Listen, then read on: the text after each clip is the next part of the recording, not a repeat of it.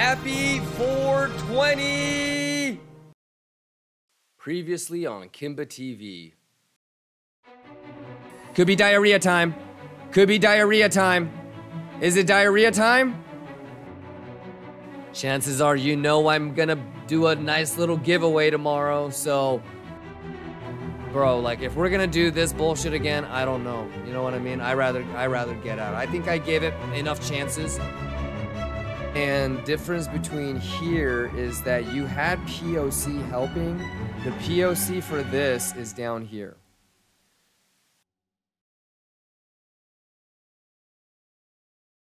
Superman says CME gap nearly got filled. Snap diddly. It's probably gonna get filled, I would assume. Vice, I went through a good win rate for the last 2 months and high RRs, but yesterday I risked too much. Now they'll hurt. Well, I mean, I think you nailed it, right?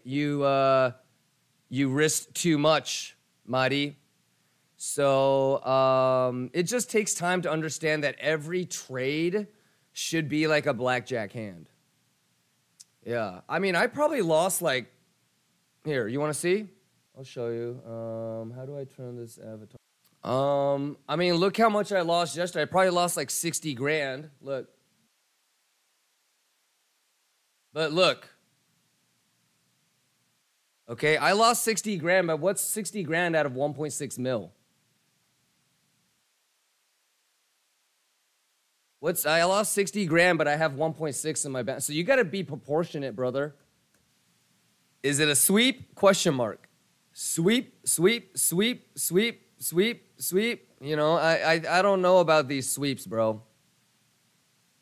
Yeah, I'll put in a little thing. I'll do a little. I'll take a little thing because it would be. I'll put a little thing at golden pocket stop loss at 86. I'll put it in right now, but in my opinion, Alpair, we probably have a little bit more to go. I think. So here's where we are in the 4 hour. It's pixel perfect, so I'll take it. I'll try it, but. I think it's one more level down, maybe. One more level down. Do you remember, like, the shit that we did here to figure out that might be top and that might be a good short? It's going to happen here. So we might go down one more to 27, to be honest with you, and then... Yeah, but I think we still have room to maybe go a little bit lower. You know what I'm going to do, LPZ? I don't really know what the hell is going on with SPY, right? I'm going to let today and tomorrow and just kind of let it do its thing. And if you remember, this week, all I'm using this week is as it's a practice for next week, right? For GDP and PCE. So, you know, I'll take shots here and there and shit like that, but my real thing is trying to get into a position on Wednesday, by Wednesday, next week.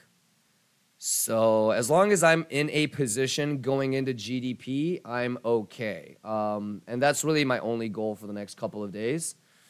Maybe, you know, so I'll take a little thing here, but I actually think there's a little higher probability of coming all the way down here.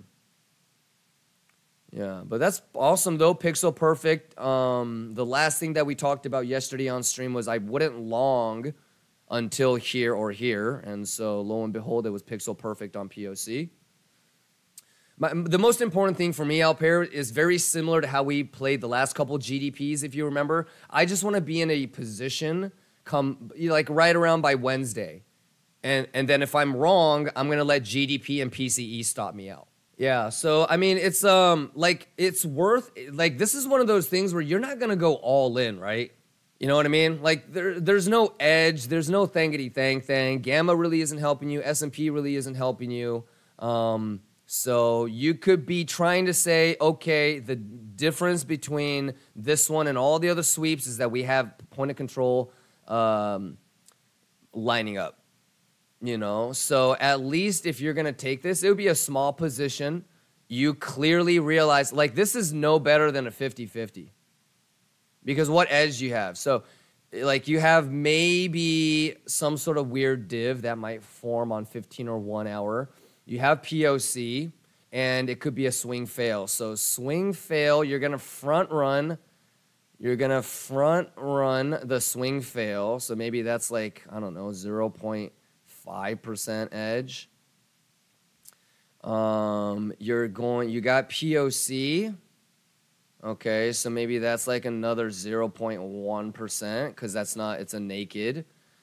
And maybe you have like a 15 or a 5-minute, like smaller time frame div, and that maybe gives you another 0.1 edge. So you're really looking at like a 50-50 turning into like 50.7 this.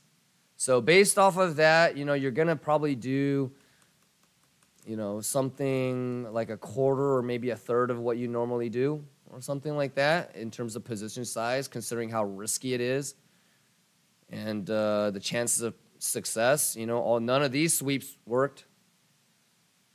So you could still try to do that, put stop loss at 886, but based off of all that quantification and your edge, it's probably a super small position, right?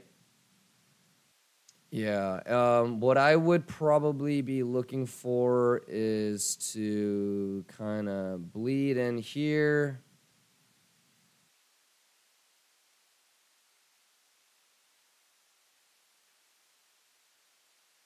Something like that. And obviously, this is when you would know that it's going back down. You want that car? Yeah, this is a street sweeper. It's just been picking up the tears of retail all fucking day. Beep, beep, beep, beep, beep, beep, beep, beep, beep. Sweeping up the retail. Sweeping up the retail. My dumb ass got stopped out multiple times. It's all good, baby.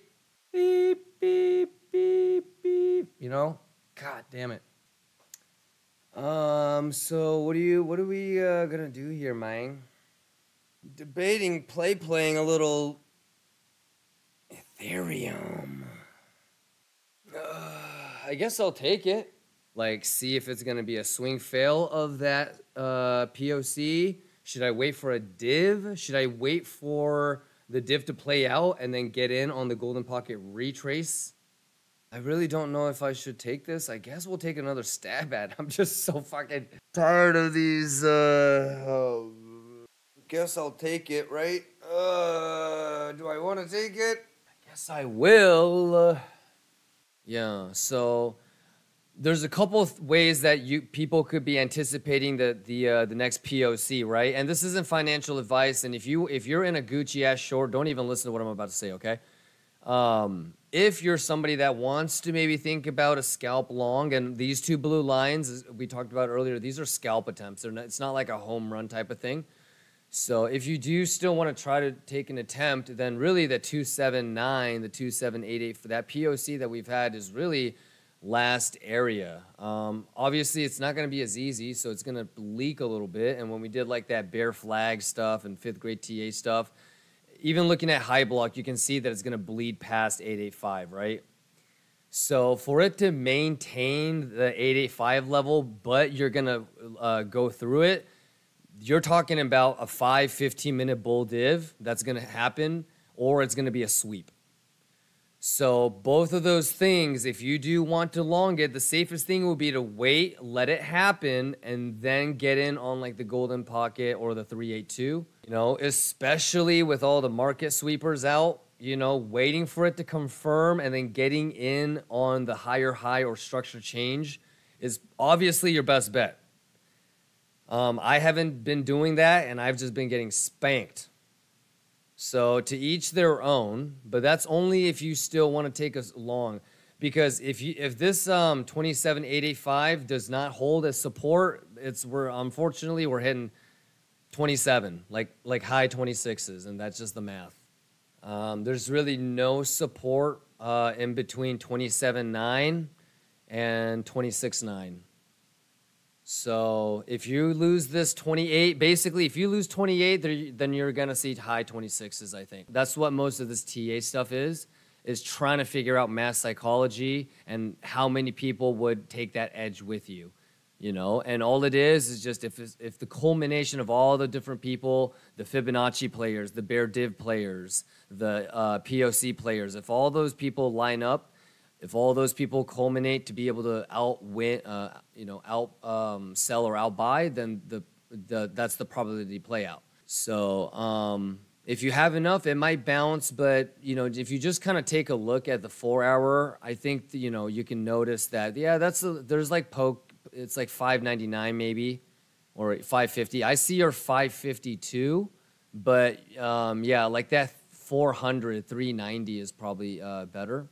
Yeah, I have mine all the way down at 26890 though. Yeah, Ysec, were you here earlier when we were talking about like that sweep of that would be hella funny? I actually put this here. What color should we make it? Maybe green, just for shits and giggles. Oh wait, that's the wrong one. So this is an interesting zone right here. How big is that? Oh, it's an $800 price range. Should we do 1, 2, 3, 4 through this big ass $800 price range and just say snap diddly? Oh my God, that's interesting. We'll keep an eye on that. You guys saw that?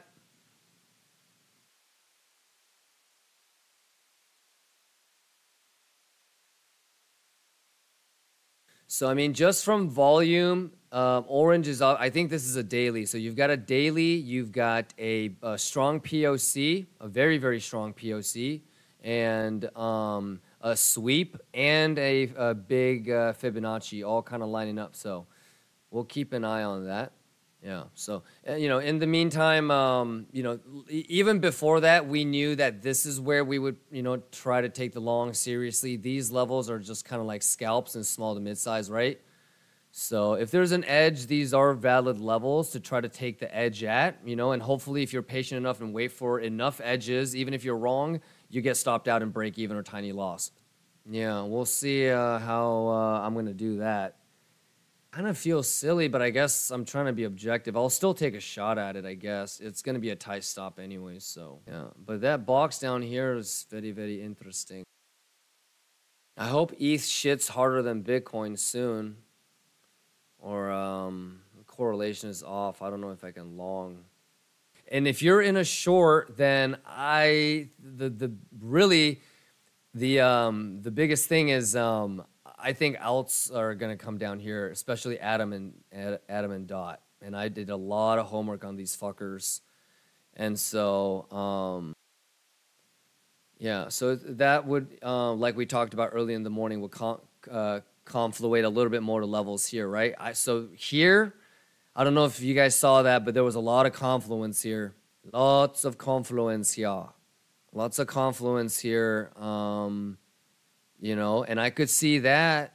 That could be this box for Dot, and that could be this box for Atom. That would be fantastic. Right now, we have our hands full with this bullshit right here, so. Well, ladies and gentlemen, after 6 hours of waiting, we might get one more thang. All right, will it end up being a kiss on the cheek, or will it being a slap in the face? All right, perfect. Y'all ready? I'm trying to kick it until the end of the hourly, but just if we don't get filled or whatever by the end of the stream, does everybody know? I think we're good for the most part. How many of you guys are going like the hyper aggressive route, and how many of you guys are gonna actually wait for the golden pocket pullback after confirmation of the div? Ultra mega aggressive.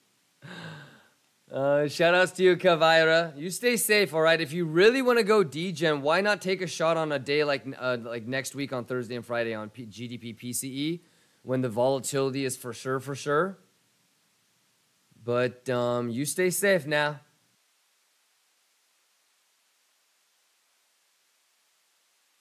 Tranquilo says, man, we literally just said who's going to be hyper aggressive. There's no div here. There's no div here, right? I just asked you guys who's gonna just say fuck it and blindly enter. And then, so here's the other thing too. Not only is this the thing, you also have a div. So there's a couple of ways. If this is a sweep, then what? You wouldn't lose this. So if your main thesis is, hey man, this is a sweep, then you'd be more prone to play this. If you're waiting for something like the POC to get hit versus a golden pocket to get hit, then you might be waiting for here, or you might be waiting for a div on the POC. This would be blindly limit entering right here is the most aggressive out of all the choices that you have that and we talked about. So that's why we were saying who's going to be hyper aggressive. This would be the most aggressive you could be. You have no edge.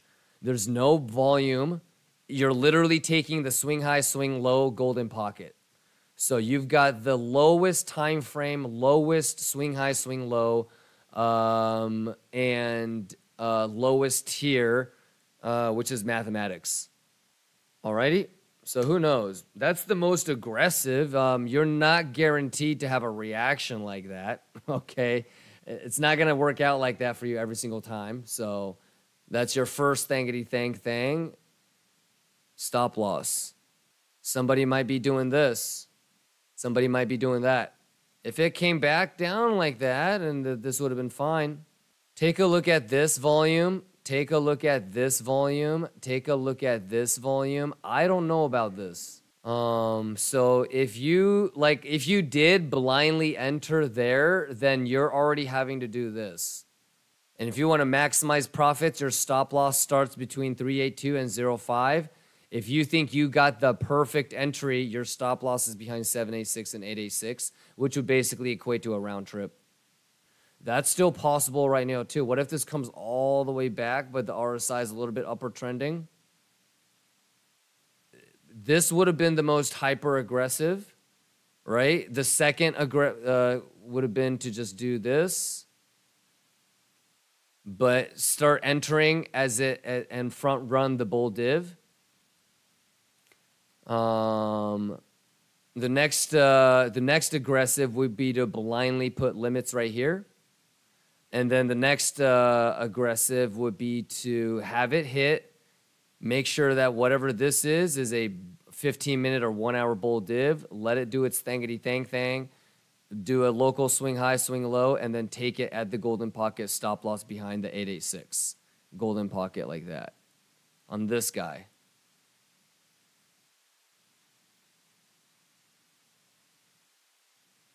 Holy fuck, is that perfect or what? Oh my God. Kimba box. Kimba box. It's already there for you guys. You know, that doesn't include any like EMAs. It certainly doesn't include any confluence with S&P. Like I was saying, if I was going to think about doing a long on S&P, especially if it started to come back here again. If I was going to, I pussied out, but I was going to try to see if I could take a shot on a long. And maybe if we can get above 4140 or 4150 tomorrow. So I would love for this to come back like that. T-Dub says, that's what I'm hoping / waiting for. One thing's for sure. Yeah, you know, we might get left behind. Maybe this is the time where they leave all of us behind. But just based off of what we've seen, you know, I think it's all right to be more patient and wait to have an edge. Like worst case scenario, if this, let's say that this is just green dildos, you're still going to have some sort of like swing high, swing low. You're still going to have some sort of bullish retest on the POC. This is resistance. So theoretically, at some point, it should get turned into support. So if you're really that bullish, you know, you can always wait for the pullback and then try to get back in, turning this into support. Even then, you would immediately run into value area resistance too. And this is the kind of chart that we talked about. The value area low, value area high. So if the 28,000 zone or whatever is going to be held, and then you also have to watch out for that too. So you have multiple things that you have to watch out for. Whether you're scalping a long or you want to get into a short, you've got multiple areas coming up. I'm not 100% convinced that it's not coming here. I think we're grabbing this. So Like we said, I think this, whatever long you're in, it's a scalp. Like, you know, taking any sort of long, because I think that Atom and DOT can go way lower, and I expect altcoins to go lower. It doesn't mean that it can't bounce to go back up a little bit and then nuke down, but I'm pretty confident about my boxes to the low side on Atom and DOT. And then did you also hear my reservations about how the correlation with ETH is a little bit off? I need ETH to go down to like 1890. I basically need it to go sub 1900. It doesn't need to shit itself, but like, I don't even know what the daily level is, but like 1890 or something like that is a pretty important level.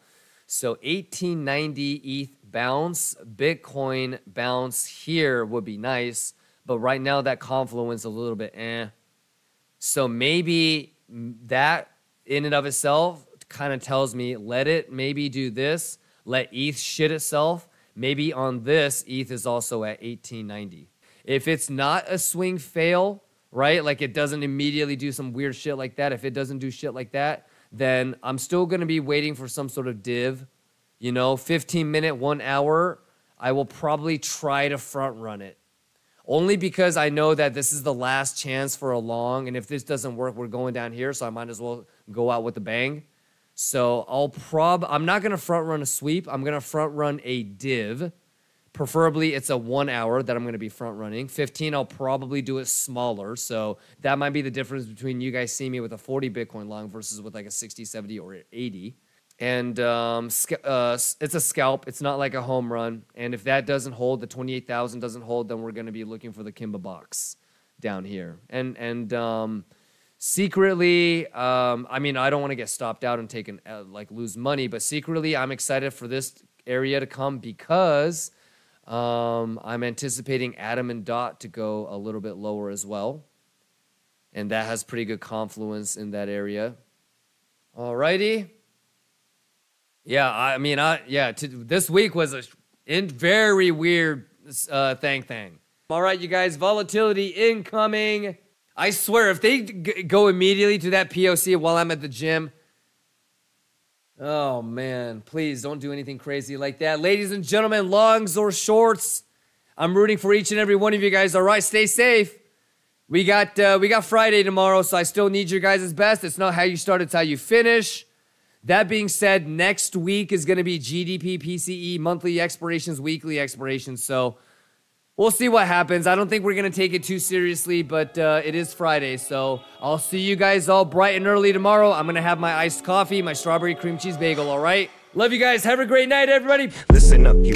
Oh, it's the truth I speak. Kimba is my name. Trading is my game. Bitcoin is my focus. Charge all my guide. Profit is my goal, so I never step aside. It is just mathematics, a few trading tactics. Fibonacci is my mate. Golden ratio on my mind. You got to respect the trend, or you'll be left behind. I'm